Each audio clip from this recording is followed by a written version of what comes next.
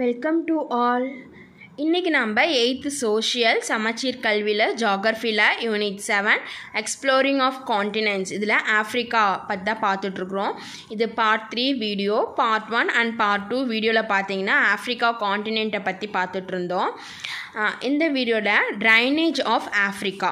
So ஆஃப்ரிக்காவில் drainage system, அதாவது வடிகால் அமைப்பு எப்படி இருக்குதுன்றதை பற்றி பார்க்க போகிறோம். First river Nile. The Nile is the longest river in the world with a length of 6,650 km. It has two main tributaries. They are the White Nile, which originates from the Burundi, and the Blue Nile, which originates from Ethiopia. These two join and form the Nile River at Khartoum in Sweden. It flows towards northward and drains into the Mediterranean Sea. Nile is known as the father of African rivers. So drainage of ஆஃப்ரிக்காவில் first நம்ம பார்க்குறது nail river. So nail river தான் வேர்ல்ட்லேயே ரொம்ப longest river அப்படின்னு சொல்கிறோம். So இதனுடைய length மட்டும் பார்த்திங்கன்னா 6,650 kilometres. இதில் டூ ட்ரிபியூட்ரிஸ்னாக்கா துணை ஆறுகள் அப்படின்னு சொல்லுவாங்க. அது 2 இருக்குது. அதில் ஒன்று புருண்டி அப்படின்ற பிளேஸில் இருந்து ஃபார்ம் ஆகுது. அங்கேருந்து ஃபார்ம் ஆகிற அந்த ரிவரை ஒயிட் நெயில் அப்படின்னு சொல்கிறாங்க. அண்ட் தென் எத்தோப்பியாவில் ஃபார்ம் ஆகக்கூடிய ரிவரை ப்ளூ நெயில் அப்படின்னு சொல்கிறாங்க. இந்த 2 ரிவரும் ஜாயின் ஆகக்கூடிய பிளேஸை பார்த்திங்கன்னா கருட்டும் அப்படின்னு சொல்கிறாங்க. இது சூடனில் இருக்குது. ஸோ இது நார்த்வேர்டில் ஃப்ளோ ஆகி அண்ட் தென் மெடிட்டேரியன் சீயில் லாஸ்ட்டில் போய் எண்ட் ஆகுது. So nail ரிவரை father of African river அப்படின்னு சொல்லுவாங்க. And then do you know the country Egypt is called the gift of the Nile as it is the lifeline of the Egypt. Without Nile, the Egypt would have been in a desert. So Nile river தான் Egypt ஓட gift அப்படின்னு சொல்கிறாங்க. ஏன்னா எகிப்து leave பண்ணக்கூடிய பீப்புளுக்கு எல்லாமே water source அப்படின்னாக்கா அது மெயினாக நைல் ரிவர்லேருந்து தான். வித்தவுட் நெயில் ரிவர் இருந்துச்சுன்னா, நெயில் ரிவர் இல்லாமல் இருந்துச்சு அப்படின்னாக்கா எகிப்து டெசர்ட்டாக தான் இருக்கும் அப்படின்னு சொல்கிறாங்க. அடுத்து நம்ம பார்க்குறது பார்த்திங்கன்னா river Congo and then ஜைர். Congo is the second largest river of Africa after Nile. Its length is about 4,700 kilometers. Congo lies in the highlands of northeastern Zambia between lakes Tanzania and Niger. It flows through west central Africa and drains into the Atlantic Ocean. So Congo அப்படிங்கிறது second largest river. ஆஃப்ரிக்காவில் flow ஆகக்கூடிய second largest river நெயிலுக்கு அப்புறம். இதனுடைய length மட்டும் பார்த்தீங்கன்னா 4,700 kilometre. So இந்த Congo river எங்கே start ஆகுதுன்னு பார்த்தீங்கன்னா நார்த் ஈஸ்டர்ன் ஜாம்பியாவில் 2 லேக்ஸுக்கு நடுவில், அந்த லேக்ஸ் பேர் பார்த்தீங்கன்னா டங்கானிக்கா அண்ட் நைசியா அப்படின்ற 2 லேக்ஸ்க்கு நடுவில் ஸ்டார்ட் ஆகக்கூடிய ஒரு ரிவர் தான் காங்கோ. இது ஜாம்பியாவில் வட நார்த் ஈஸ்டர்ன் பார்ட்டில் ஒரிஜினேட் ஆகிருக்குது. இது ஃப்ளோ ஆகக்கூடிய ஏரியா பார்த்திங்கன்னா வெஸ்ட் சென்ட்ரல் ஆஃப்ரிக்கா ஃபுல்லாக ஃப்ளோ ஆகுது. அண்ட் தென் லாஸ்ட்டாக இது முடிகிற பிளேஸ் பார்த்திங்கன்னா அட்லாண்டிக் ஓஷன். And then அடுத்தது river நைகர். Niger is one of the major river in West Africa and rise from the highlands of Guinea. It flows for about 4,184 kilometers and finally drains into the Gulf of Guinea on the Atlantic Ocean. அடுத்து river Niger. So Niger அப்படின்ற river எங்கே form ஆகுதுன்னு பார்த்தீங்கன்னா, so மேஜராக இந்த river west ஆஃப்ரிக்காவில் ஒரு important river அப்படின்னு சொல்கிறேன் நைஜரை. ஸோ இது கினியா அப்படின்ற ஒரு உயர் நிலங்களில் தான் ஃபார்ம் ஆகுது. இது ஃப்ளோ ஆகக்கூடிய கிலோமீட்டர் லென்த்து பார்த்தீங்கன்னா 4184 கிலோமீட்டர்ஸ் வந்து இது ஃப்ளோ ஆகுது. அண்ட் தென் ஃபைனலாக கல்ஃப் ஆஃப் கனியாவுக்கு போயிட்டு அங்கேருந்து Atlantic ஓஷனில் கலந்துருது. And then river ஜாம்சி. The Zambezi River is the fourth longest in Africa. It rises in the northwestern Zambia. It is about 2,574 km long and drains into the Indian Ocean. The world famous waterfall Victoria is formed by this river at the height of 108 meters. It is called the Southern Africa's River of Life. So ஜாம்சியா அப்படின்ற river வந்து 4th longest river ஆசியாவில் இருக்கக்கூடிய ரிவரில். இது எங்கே rice ஆகுதுன்னு பார்த்தீங்கன்னா start ஆன place பார்த்தீங்கன்னா நார்த் வெஸ்டர்ன் ஜாம்பியாவில். இதனுடைய லென்த்து பார்த்தீங்கன்னா 2,574 கிலோமீட்டர் லாங்கு. அண்ட் தென் இது ஃபைனலாக ட்ரைன் ஆகக்கூடிய place Indian ocean. So world famous Victoria water fall வந்து இந்த ரிவரில் இருந்தால் ஃபார்ம் ஆகுது. இதனுடைய ஹைட் பார்த்திங்கன்னா 108 மீட்டர்ஸ் ஹைட்லேருந்து ஃபால் ஆகும். அண்ட் தென் சதர்ன் ஆஃப்ரிக்காவோட வாழ்வாதாரம் அப்படிங்கிறது இந்த ஜாம்பியா ரிவர் தான். River லிம்போபா and river orange R the other 2 important rivers of Africa. Climate. So climate பார்த்திங்கன்னா நம்மளுடைய காலநிலைகள். ஸோ ஆஃப்ரிக்காவில் இருக்கிற கிளைமேட்ஸ் வந்து 6 மேஜர் கிளைமேட் ஜோன்ஸாக வந்து பிரிக்கிறாங்க. அது என்னென்னு பார்த்தீங்கன்னா அரைடு and semi அரைடு climate, tropical savannah climate, equatorial climate, temperate climate, Mediterranean climate, tropical monsoon climate. So first அரைடு and semi அரைடு climate. So northern Africa and then southern ஆஃப்ரிக்காவில் நிலவக்கூடிய climate அப்படின்னு பார்த்தீங்கன்னா வறண்ட அல்லது அரை வறண்ட அந்த மாதிரி ஒரு கிளைமேட்டு.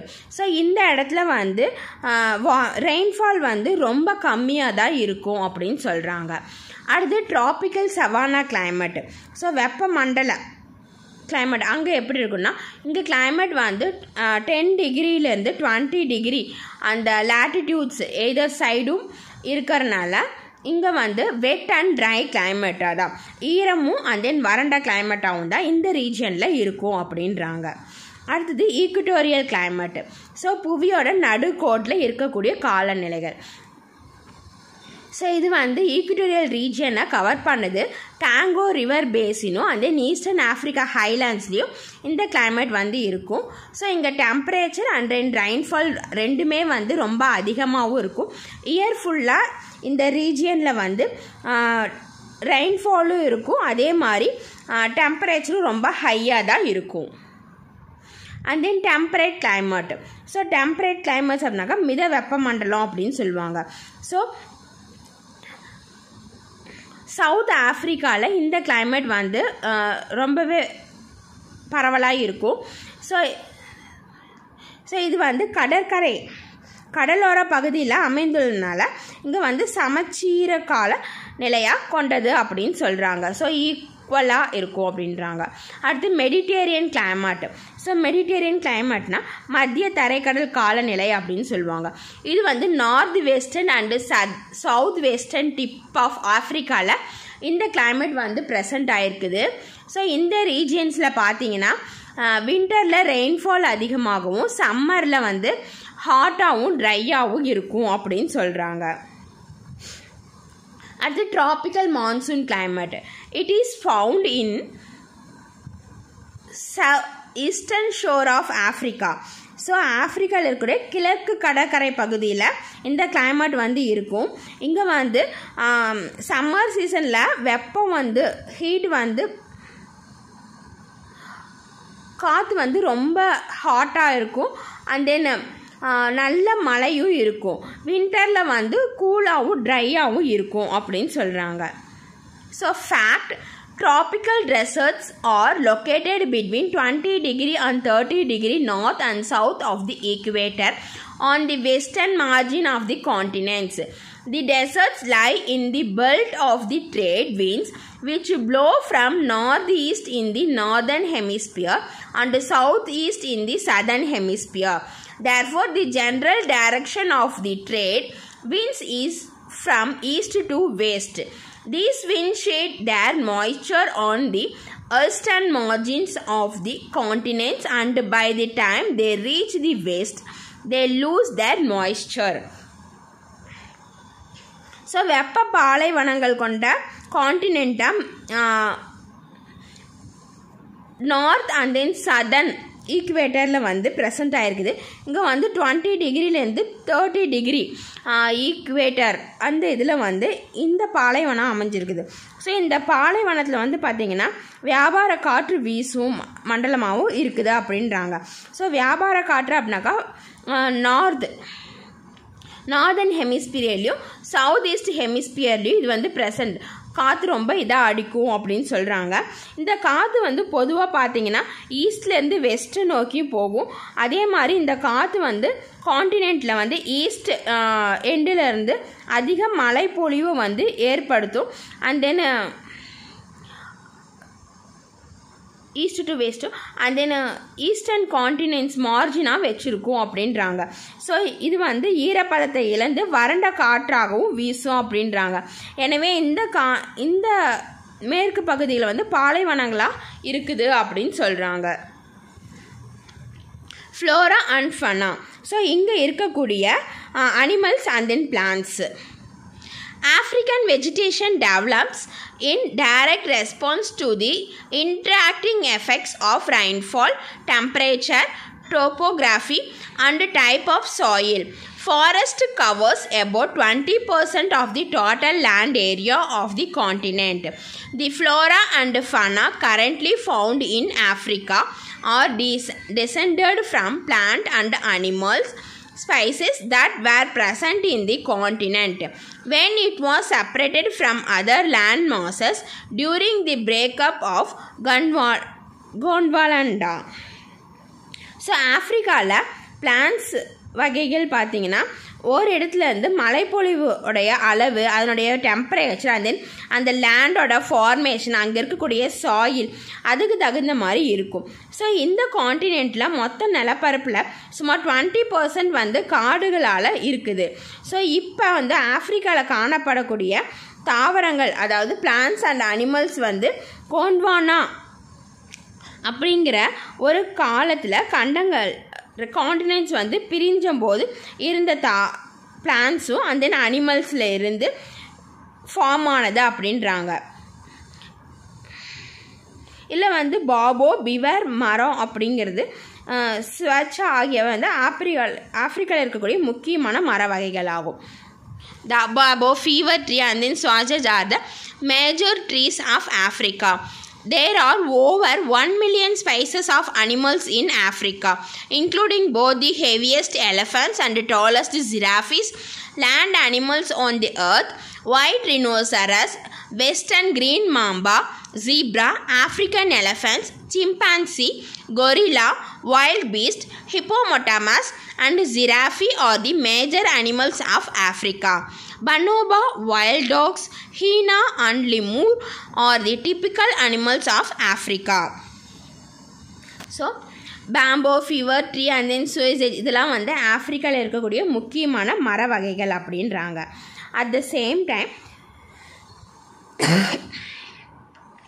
ஸோ ஆஃப்ரிக்காவில் வந்து 1 மில்லியன் இயர்ஸ்க்கு முன்னாடி அதிகமான அனிமல்ஸ் வந்து இருந்துச்சு அப்படின்றாங்க. ஸோ இதில் ரொம்பவே அதிகமாக இருக்கக்கூடிய பிக்கஸ்ட் ஹெவியஸ்ட் எலஃபண்ட்டு, டாலஸ்ட் ஜிராஃபி இதெல்லாமே வந்து லேண்ட் அனிமல்ஸாக எர்த்தில் இருந்துச்சு. அது மட்டும் இல்லாமல் white ரினோசரஸ்ஸு, western green Mamba, zebra, African எலஃபென்ட்ஸு, chimpanzee இந்த மாதிரி நிறையா அனிமல்ஸ் வந்து ஆஃப்ரிக்காவில் ப்ரெசண்ட் ஆகிருந்துச்சு. வைல்டு டாக்ஸ் எல்லாம் கூட இருந்துச்சு. ஸோ இங்கே வந்து அந்த அனிமல்ஸோட பிக்சர்ஸ் உங்களுக்கு கொடுத்துருக்குறாங்க. அடுத்து அக்ரிகல்ச்சர். இங்கே வந்து அக்ரிகல்ச்சர் எப்படி இருந்துச்சுன்னு பார்க்கலாம். Agriculture is the major economic activity of the African continent. Wheat is grown in the temperate grasslands, Mediterranean region and the Nile Valley. Rice is cultivated in Guinea Coast, Mombasico, Madagascar and Nile Valley. Maize and millets are grown all over the plateau regions. Cotton is the chief cash crop of Africa. Egypt and Sweden cultivate the best quality long staple cotton in the world. Coffee is grown in Ethiopia. Ghana is the chief producer of cocoa. Oil palm is cultivated in West African countries. Sugarcane, rubber, sisal and tobacco are the major crops and are mostly grown in East African countries. So ஆஃப்ரிக்காவில் agriculture வந்து ரொம்ப இம்பார்ட்டண்ட்டான ஒன்றா இருந்துச்சு. So temporary கிராஸ்லேண்ட்ஸில் அவங்க வந்து வீட்டை வந்து cultivate பண்ணாங்க. அண்ட் தென் மெடிட்டேரியன் ரீஜன் இதுக்கு வந்து சப்போர்ட்டாக இருந்து Mediterranean region and then Nile வேலியிலிருந்து அவங்க வாட்டர் வந்து யூஸ் பண்ணிக்கிட்டாங்க. அண்ட் தென் ரைஸ் வந்து எங்கெங்கே கல்டிவேட் பண்ணாங்க அப்படின்னு பார்த்தீங்கன்னா Guinea cost and then Mozambique, Madagascar and Nile பள்ளத்தாக்கு அந்த பகுதிகளெலாம் வந்து ரைஸ் வந்து கல்டிவேட் பண்ணாங்க. இது மட்டும் இல்லாமல் மைஸ் அண்ட் மில்லட்ஸ் வந்து பிளாட்டியூ ரீஜன்ஸில் கல்டிவேட் பண்ணாங்க. ஸோ ஆஃப்ரிக்காவோட சீஃப் கேஷ் க்ராப் அப்படின்னா பணம் தரக்கூடிய ஒரு பயிர் அப்படின்னாக்கா அதை வந்து பருத்தியை சொன்னாங்க. எகிப்த் அண்ட் தென் ஸ்வீடனில் வந்து உலகத்தரம் வாய்ந்த ரொம்ப நீளமான இலை கொண்ட பருத்திகள் வந்து பயிரிடப்பட்டது. அண்ட் தென் காஃபி வந்து எத்தோப்பியாவில் பயிரிட்டாங்க. கனடாவில் கொக்கோ வந்து ரொம்ப முதன்மையான பயிராக பயிரிட்டாங்க. And then ப்ளாம் oil. So ப்ளாம் oil வந்து வெஸ்ட் ஆஃப்ரிக்கன் கண்ட்ரீஸில் வந்து கல்டிவேட் பண்ணாங்க. இது மட்டும் இல்லாமல் கரும்பு, ரப்பர், சணல் அண்ட் தென் டொபாக்கோ, புகையிலை இதெல்லாம் வந்து அவங்களுடைய மேஜர் க்ராப்ஸாக இருந்துச்சு. அண்ட் தென் இதெல்லாம் வந்து மோஸ்ட்லி ஈஸ்ட் ஆஃப்ரிக்கன் கண்ட்ரீஸில் கல்டிவேட் பண்ணாங்க. அடுத்து மினரல்ஸ். இங்கே present ஆயிருந்த minerals. Africa is rich in few mineral deposits. The region at the south of Sahara and the plateaus of Africa are the major mineral regions of the continent. Diamonds are found in South Africa, Congo, Botswana, Sierra Leone and Angola. Kimberley in South Africa is the important producer of diamond. Angola, Nigeria, Gabon and Congo have some more oil reserves. Gold is found in South Africa, Namibia, West Africa and Ghana. Thorium, cobalt, copper, iron ore, magnesium, zinc and nickel are scattered across the continent. ஆஃப்ரிக்காவில் சில minerals வந்து ரொம்ப அதிகமாகவே காணப்பட்டது. அதில் வந்து சராவில் அப்படின்ற ஒரு பிளேஸில் அண்ட் தென் வந்து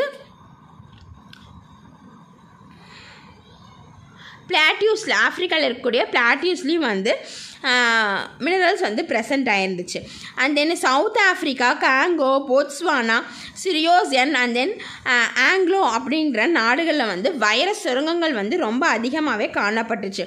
சவுத் ஆஃப்ரிக்காவில் உள்ள கிம்பர்சி ஆஃப்ரிக்காவில் வந்து முக்கியமான வைரம் எடுக்கக்கூடிய ஒரு பிளேஸாக இருந்துச்சு.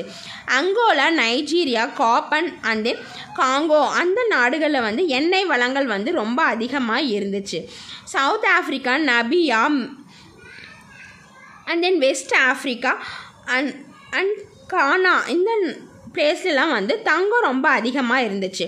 இது மட்டும் இல்லாமல் குரோமியம், கோபால்ட், காப்பர் இந்த மாதிரி அயன் ஓஸுமே வந்து நிறையா இங்கே இருந்துச்சு. ஜிங்க் அண்ட் நிக்கல் இது ரெண்டுமே வந்து பரவலாக காணப்பட்ட ஒரு மினரல்ஸ்ன்னு சொல்லலாம் ஆஃப்ரிக்காவில். அண்ட் தென் இவங்களுடைய transportation. Transport play an important role in the economic development of a region. The physical features and slow economic growth hinder the transport system in many African countries. So transportation தான் ஒரு நாட்டோட பொருளாதார வளர்ச்சியை முடிவு பண்ணுறதுன்னு நம்ம ஏற்கனவே தெரியும். ஸோ பாதகமான இயற்கை நிலத்தோற்ற அமைப்பும் அந்த மந்த பொருளாதார வளர்ச்சியை ஆப்பிரிக்க நாடுகளில் போக்குவரத்து வளர்ச்சியை பாதிப்படைய செஞ்சிச்சு. ஸோ இதில் என்னென்ன லேண்ட் பார்த்திங்கன்னா land base. landways by roadways. Roadways and railways in Africa are poorly developed due to the presence of many barriers. It is very difficult to lay the roads and rails across the desert and the dense forest. South Africa, Kenya, Egypt, Libya, Morocco and Nigeria have roadways and railways to some extent. So ஆஃப்ரிக்காவில் இருக்கக்கூடிய railways and then roadways வந்து develop பண்ணுறதுக்கு அமைக்கிறதுக்கு வந்து ரொம்பவே கஷ்டமாக தான் இருந்துச்சு. ஏன்னா அங்கே வந்து பாலைவனத்தில் வந்து ரோடு போடுறதும் ரயில்வே ட்ராக் போடுறது ரொம்ப கஷ்டம். அது மட்டும் இல்லாமல் அங்கங்கே அடர்த்தியான காட்டு பகுதிகளும் அண்ட் தென் இரும்பு பாதைகளாகவும் அமைக்கிறது ரொம்ப கஷ்டமானதாக இருந்துச்சு. So south Africa, Kenya, Egypt, Libya, Morocco and then Nigeria போன்ற ஆஃப்ரிக்கன் கண்ட்ரீஸில் மட்டும்தான் ஓரளவுக்கு சாலை மற்றும் ரயில்வேஸ் வந்து நல்லா வளர்ச்சியாக அடைஞ்சிருந்தது. Waterways. Africa has trade roots between Asia and Australia in the east, Europe in the north and America in the west.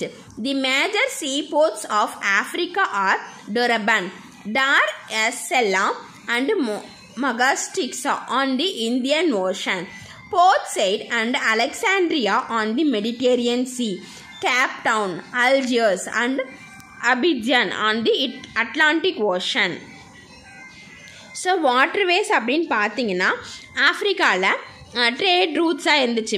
ஏஷியாவுக்கும் ஆஸ்திரேலியாவுக்கும் ஈஸ்ட்டில் and then யூரோப்புக்கு வந்து நார்த்தில் அண்ட் தென் வந்து அமெரிக்காவுக்கு பார்த்திங்கன்னா வெஸ்ட்டில் வந்து இருந்துச்சு. ஸோ இந்திய ஓஷன் வந்து டர்பன் மேஜர் சீபோர்ட்ஸ் ஆஃப் ஆஃப்ரிக்கா பார்த்திங்கன்னா டர்பன்னு அண்ட் தென் தர்சி சலாம், மொஹாபு இதெல்லாம் வந்து மேஜர் போர்ட்ஸாக இருந்துச்சு. அண்ட் தென் இது வந்து இந்தியன் ஓஷனுக்கு அண்ட் தென் அட்லாண்டிக் ஓஷனுக்கு பார்த்திங்கன்னா gap down, Algiers and then அபிடஜன் இது வந்து மேஜர் போர்ட்ஸாக இருந்துச்சு. Airways. ஆஃப்ரிக்காவோட Airways. They connect the capital cities of Africa and the other parts of the world. The major international airports of the continent are Cairo, Johannesburg, Nairobi, Dakar, Addis Ababa, Casablanca, Durban, Doluwa and Lagos. So அவங்களுடைய Airways பார்த்திங்க அப்படின்னாக்கா capital சிட்டிஸை connect பண்ணக்கூடியதாக இருந்துச்சு. And then வேர்ல்டில் major of the பார்ட்ஸை connect பண்ணக்கூடியதாக இருந்துச்சு. So இதில் இருக்கக்கூடிய major airports பார்த்திங்கன்னா என்னென்னு பார்த்தீங்கன்னா Cairo,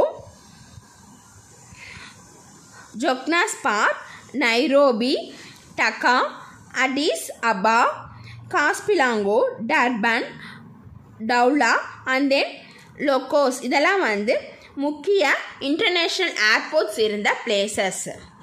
and then ஆஃப்ரிக்காவோட population. Africa is the world's second most populous continent.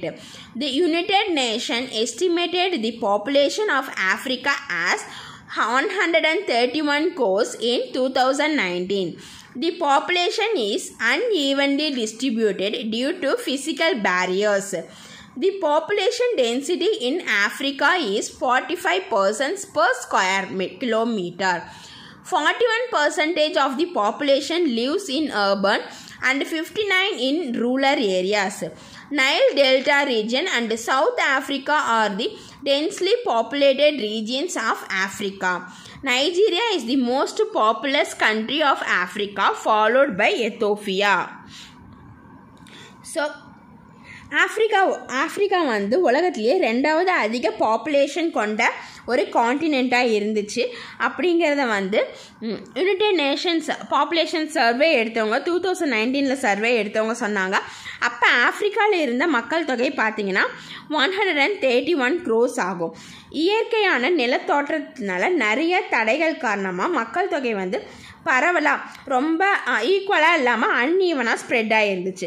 So ஆஃப்ரிக்காவில் சராசரியாக மக்கள் தொகையில் 1 square kilometersக்கு 45 மெம்பர்ஸ் அப்படின்ற ரேஷியோ எடுத்திருக்காங்க.